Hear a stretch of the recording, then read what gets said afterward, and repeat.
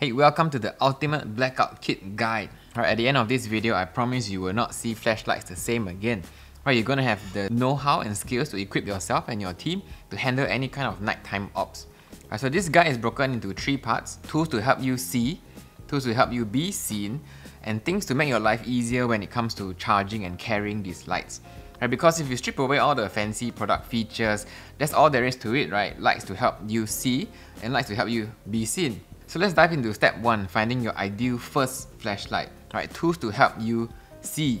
So almost everyone buying their first flashlight will buy based on numbers, They see how bright the light is and then how much it costs, So the higher the lumen, the cheaper the light, the better it is.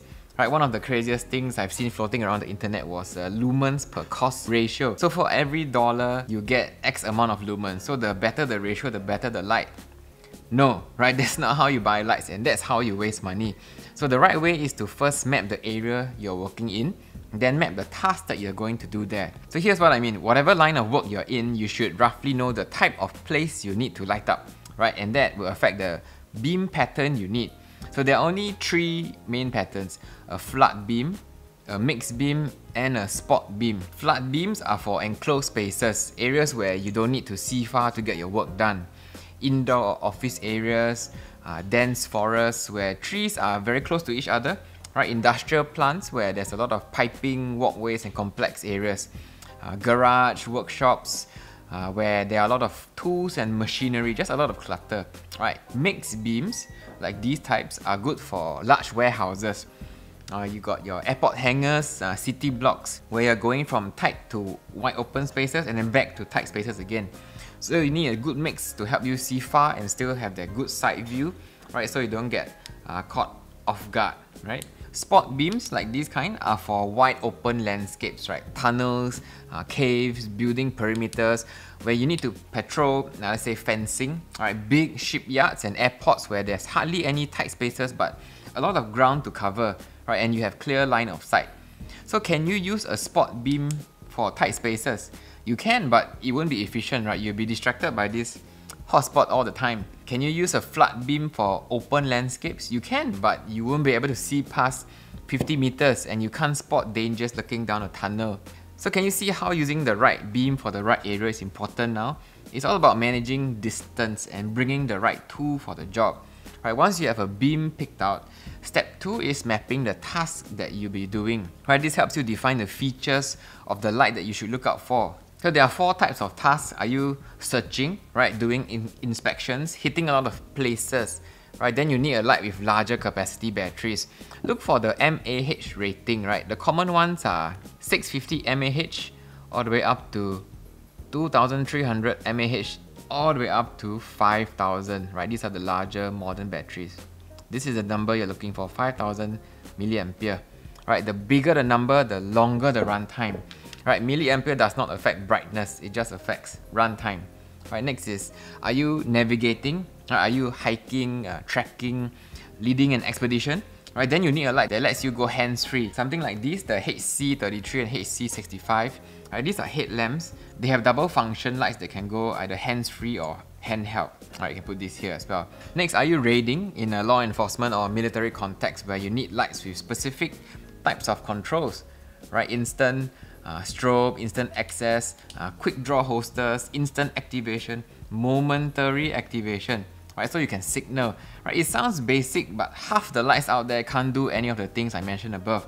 Here's a perfect example, So this is the MH10, This is the P10IX. They both look exactly the same, have similar lumen outputs, but the main difference is the controls. The MH10 does not have a tail cap switch behind, the P10 has.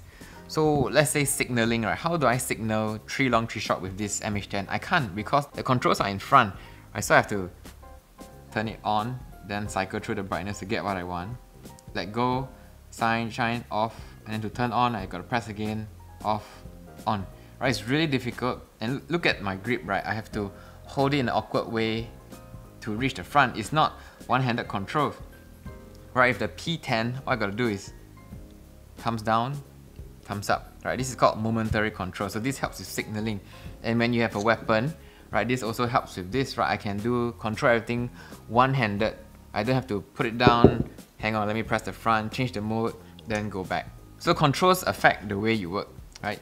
So next is, are you tasking? So setting up camp, construction, tear down, maintenance and repair type of work. Then you need hands-free magnetic area type of lights like this, MT2A. Then you got the ALS models here. All these are magnetic, right? The lights can be adjusted and directed, right? Right, these are lantern type lights with 360-degree visibility. Just thinking about those two things, where you need the light and what you'll be doing, gives you a clear picture of the type of lights you need. Right, if I'm searching in a dense forest, I'll be going with floodlights with extra batteries for a long run time. Right, if I'm chasing down a criminal through city blocks, going through open car parks to indoor rooms to homes, I'll be on a medium beam with lights that have instant on or momentary, right? And with also one-handed operation, because I need my other hand to use a weapon or something similar. If I'm tasking in a workshop or garage, I'll be getting all kinds of area lights that can hang or stick, or these kind of things, right, to different places, so myself or my team can work safely. So can you see how it works now? 3 vastly different scenarios that use completely different lights for the best efficiency. So pro tip when choosing your first light, in today's context, 2022 and 2023, go for lights that have a max constant brightness of at least 800 to 1000 lumens, right? That's bright enough for a lot of users. Battery type, go for the 21700 or 18650 batteries over the typical AA batteries or built-in battery lights, right? The power and flexibility you get from these modern batteries will far exceed anything you get out of AA batteries. Okay? Unless, of course, you are traveling to places where you can't easily recharge your drain batteries and you have easy access to AA batteries, then it makes sense.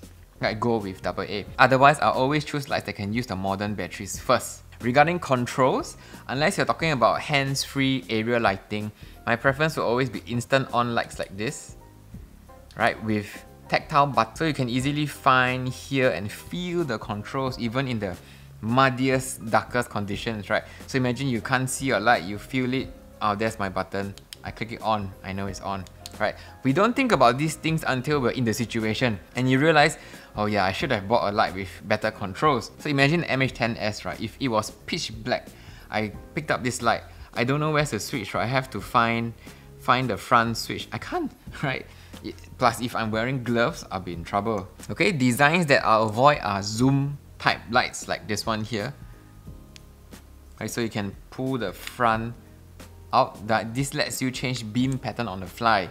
On the surface, they look clever, but these are inefficient and a hassle to use in real life because every time you use it, you have to adjust it, right? And the more moving parts on a light, the more chances for it to fail. Right, water will get in, dust will get in, and it will get looser over time and start rattling. If you thought about the first two things, then now you have a light that works perfectly for your scenario. Right, instead of buying a light that tries to do everything but does nothing well. A bonus feature, if you can, go for lights with dual springs. So what I mean is there is one spring in the tail cap here and another spring inside here. So you know when you drop the battery in, it bounces out. Look at that. So this means the battery is suspended between the two springs here and here. So lights without any springs in the front, if you drop or impact the light, the battery will start to break through the front circuit, damaging the light. So that's one of the biggest reasons why some lights just die as soon as you drop them, right? There's nothing stopping the weight of the battery from damaging the important circuits in front. So that's all for pro tips. Now let's talk about the second part, tools to help you be seen. Right, the more you work in dark areas and especially in teams, you eventually need high visibility tools for you to be seen or mark out areas for others to see or work in. Real use cases would be road flares to warn oncoming traffic of accidents, or in disaster scenarios to mark out designated areas with different colored lights to divert traffic and key personnel. Beacons to mark out drop-offs when camping at high altitudes, right? These have also been used to mark out landing zones for airlifted emergencies. For personal lighting, right, easy examples would be to help you not get lost on night trails. So the trail leader and the trail sweeper can always see you along the path. Right, on the other end of the spectrum, the commandos will use IR beacons on the back of their helmets. So when skydiving at night, they can see where their team is or landing zone is from the air. Right, at job sites, these will stop heavy vehicles from running you over. Right, one of the highest causes of injury in construction is vehicular. Right, not being able to see a person working at night. Also, traffic stops, highway accidents. At night, if you can't be seen, accidents will happen, especially when heavy machinery is involved. Right, many guys rely on these high visibility apparel, but they only work when the vehicle shines a light on them. If you're anywhere else and you have no light on you, you are basically invisible to the operator, especially in construction where machines operate in 360 degrees. And that's when something happens, right? Having a personal blinker or beacon attached to you will literally save your life. So the best personnel beacon so far right now is the nitecore NU06LE. Right, this checks all the boxes. Very long runtime for many nights of use. USB-C charging, different types of mounts, mole, magnetic, velcro. Add a bungee cord setup like this and you can mount it anywhere. 4 different colors: white, red, green, blue, and even red, blue police blink. Right, the whole thing is waterproof. You can get multiple sets of these, leave them on your gear and you're set. The second part of being seen is area lighting, to light up accident sites, dig sites, indoor rooms, crime scenes, camping and more. Right, for these, you're going for lights with many mounting and standing options. Right, magnetic hooks are especially important, preferably a flood beam with high lumens. Right, the ability to direct light is also important for up-close work, like these ALS flip lights. Right, these LR60 lanterns are also work lights, but they're not directional. Right, so if you're working something up close, right, this is always be glaring in your eyes versus something like this ALS flip lights. If you have it here, yeah, your eyes are protected and you can still light up whatever you're working on. Some even have tripod mounts like this ALS floodlight here, so you can mount them up high to cover a huge area. So pro tip on work floodlights, always go for multiple lights instead of trying to get one mega powerful unit, because if it crashes or dies and you're stuck. Right, the more lights you have, the more flexibility and the more backups you have. Okay. Also, a bonus, if you have a portable power station, get lights that can charge and use at the same time, like this ALS unit here, so you can reduce downtime in case you forget to swap out and charge them during the day. Right, for work lights, many of them have a rubber finish instead of the anodized ones on tactical lights. Right, this doesn't mean they're inferior, it's intentional because work lights are going to get dropped, they're going to get knocked over, run over even, so they have to have especially high impact resistance from all around, right? And these coatings help them do that. Aluminum bodies will dent when dropped. Silicon polycarbonate will flex and absorb the shock, right? So that's the big difference there. The third and last part of lights to being seen are lights for directing flow. Right, basically marking boundaries to direct vehicles or human traffic. The 3 things you're looking for are ruggedness, right, because they're going to get run over, they're going to get stepped on, they're going to get thrown and kicked about. Right, second is deployment speed. How fast can you set them up and take down? Right, and last, ease of recharge. Right, ease of recharge is often overlooked because of price. Now this is a true story. An agency was looking to buy 300 beacons for their fleet of emergency vehicles. Right, they wanted the cheapest one, which used 3 AAA batteries in each beacon. So it fit their budget, but in real life testing, at the end of every shift, the storeman had to unscrew 1 screw per beacon, replace or recharge 3 batteries, screw them back. Imagine that for 300 beacons every day. Right, that's insane. Right, the smarter option of course is to have rechargeable beacons like this with a series of charging bays. So at the end of the day, you can just take it down, recharge and you're done. Right, the more expensive, but this will save you hundreds of man hours on maintenance. Right, of course they went with this option in the end. Right, now you know. Okay, so for beacons, these are the only 2 we consistently recommend and use. These are all rubber wrapped. Right, can be dropped, can be thrown, they can be run over, and they float in water. Right, and they all have charging docks and multiple blink patterns. The only difference, the Gen 3 model has multiple colors and they can talk to each other. The Gen 2 model can't. So this drastically affects deployment speed. Right, so those are the 2 best beacons I recommend. Both have their pros and cons, so you can decide what's best. Right, can you use cheaper camping lanterns like this, beacons and LA60 to mark instead of using these ones? Yes, but they won't be as visible and they'll be crushed as soon as something runs over them, right? These kind of things.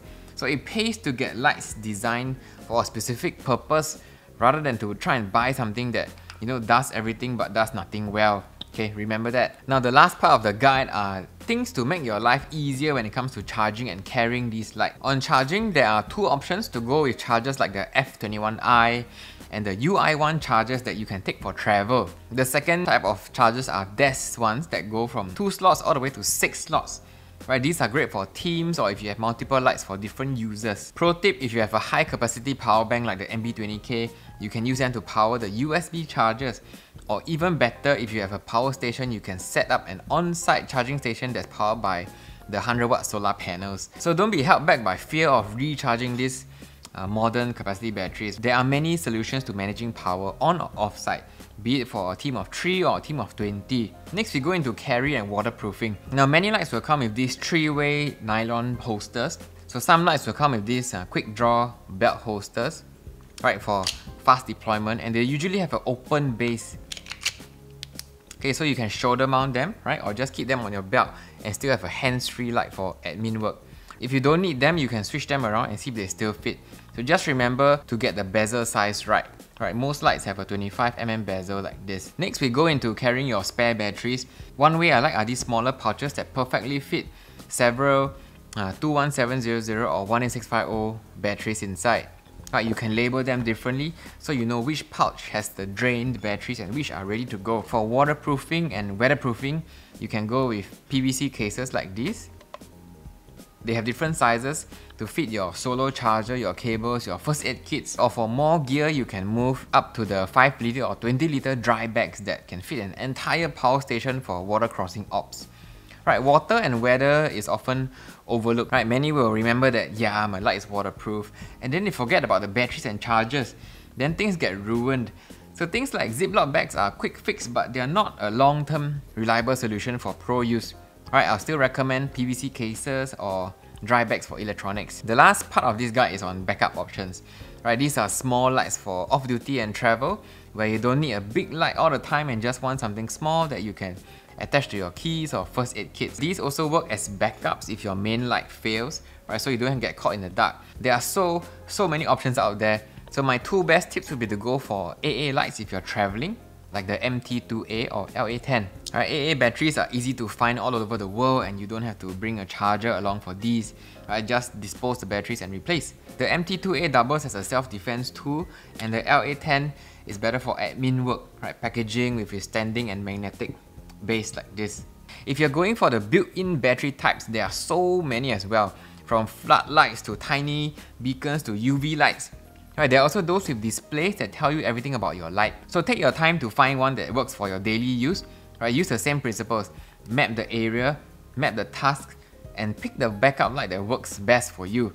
Right, that's it. I've taught you everything you need to know on how to equip yourself and your team to handle any kind of night ops. Right, I've shown you the tools to help you see, right, tools to help you be seen, and things to make your life easier when it comes to charging and carrying and waterproofing. So your next step will be to actually browse a curated collection of the best lights I've shown here in this guide from nitecorelights.com. You can use coupon code BLACKOUT20 to get $20 off your first order.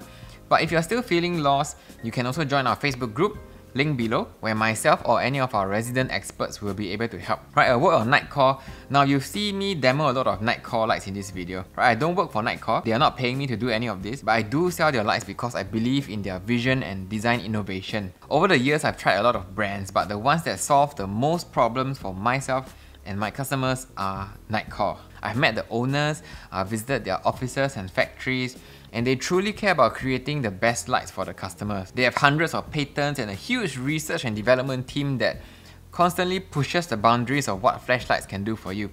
So no matter what brand you choose, the knowledge you get in this guide is universal. So don't get hung up on which country what lights are made in. If it works, it works. So stay safe, and I look forward to sending you your very first lights. Alright, MJ signing out.